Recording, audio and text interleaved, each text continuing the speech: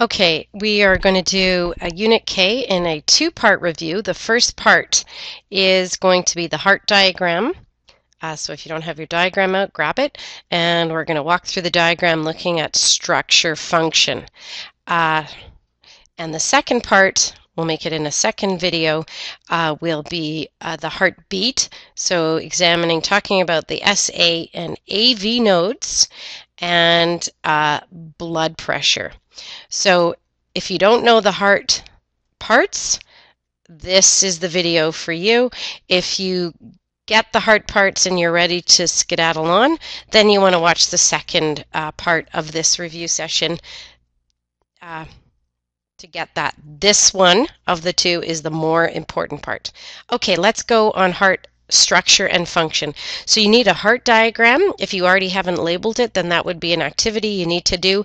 We're going to start with the most confusing parts. We have two AV valves, and we remember the AV valves are the valves that prevent backflow, between the atria and the ventricles. The AV valves are held shut during ventricular contraction by the chordae tendineae. So we say the function of the chordae tendineae is to prevent inversion of the AV valves. And this means that the AV valves, we do not want them to flap backwards and then allow for backflow into the atria. This would not be good. The second set of valves that we need to know where they are the semilunar valves. There's one here. This is between the right ventricle and the pulmonary trunk. The second one we're not seeing would be between the left ventricle and the aorta. So the first semilunar valve between the right ventricle and the pulmonary trunk, some people get confused by that. So the pulmonary trunk is the beginning of the left and the right arteries. So the trunk is going to be one dividing into two because there's a right and a left lung. We remember the arteries are the only arteries that carry blood that is, hopefully we can all think it before I say it, low in oxygen. The blood is going to passage out through the lungs, or to the lungs, dropping off carbon dioxide, picking up oxygen, gas exchange is occurring, and then come back in to the heart through the left and the right pulmonary veins. We remind ourselves that the pulmonary veins would be the only veins in the adult body high in oxygen. And in fact, this would be the blood vessel with the highest oxygen content anywhere in the body.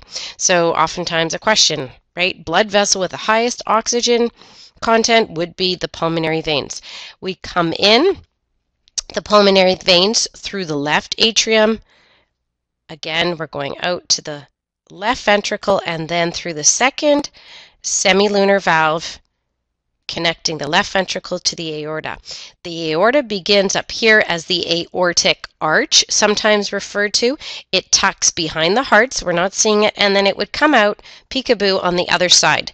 Oftentimes here it's referred to as the descending aorta because it's going down into the abdominal cavity. Other than that, right, the superior and inferior vena cava drain into the right atrium from the upper and lower portions of the body. And I think that's good. Let's quick way to make sure that you know the heart parts is that you can sit down, and I like to draw it as a square with 4 boxes in it, and I can prove to myself that I know it because I can label it up, right? If you can't do that, then you need to go back and review the heart parts until you go on to the second part of this review session. So just quickly, whoopsie-doozles, left atrium, left ventricle, AV valves, semilunar valves, chordae tendineae, right? These are the important parts that we must know. The septum is the wall that divides the two sides and keeps the low in oxygen blood separated from the high in oxygen blood. Okay, we're going to stop it there.